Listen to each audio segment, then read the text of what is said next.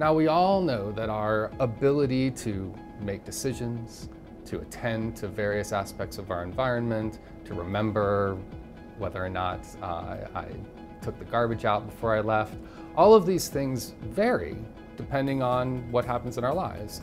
But the problem is we don't have a really good way of tracking with quantitative sophistication fluctuations in performance. So our goal is to develop techniques to track neurocapacity, to track our ability to interact with our world and put numbers on them so that we can actually know, well, what aspects of our cognitive performance are changing through time.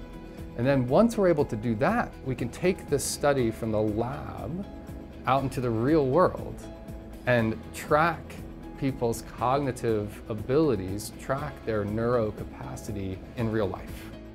We've been using these two devices. One of them is called a narrative clip. It's a little camera that you can just clip onto your shirt, and it just takes a photo every 30 seconds. And so now we have someone wear this for weeks and months at a time. Now we have this amazing window into where they went in the world, what sorts of social interactions they've had, how complex is their experience.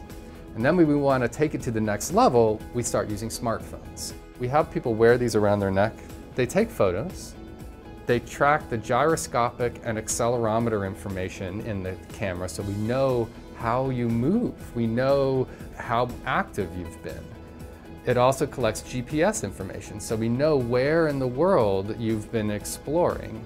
And then it also can optionally collect little snippets of audio information where we're not collecting enough to hear any words that are being said, but it can give us the context. We can know if you are in a quiet office environment or a noisy street. So all of these bits of information give us this amazing window into the structure of people's lives.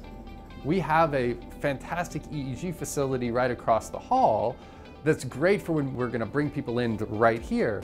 But this setup is completely mobile. We can go to individuals. We can go to places in over in the hospital. We can go all over the university, all over the town even, and very easily put on a cap and collect some EEG data.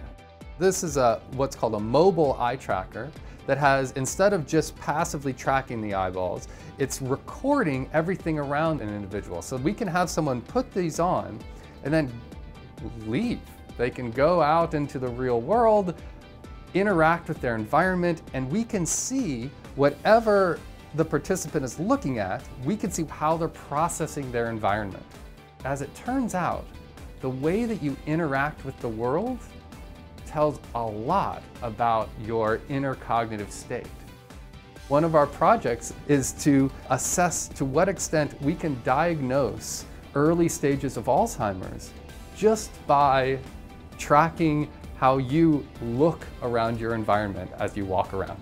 So imagine being able to assess whether or not someone is early stages of mild cognitive impairment without having to do hours and hours of cognitive testing. You just put on an eye tracker and take a walk around your neighborhood. I've always loved large amounts of data, and I've loved developing new techniques for understanding those data. And this is a way for me to merge these different aspects of my work and potentially build something that will be really helpful to society as a whole.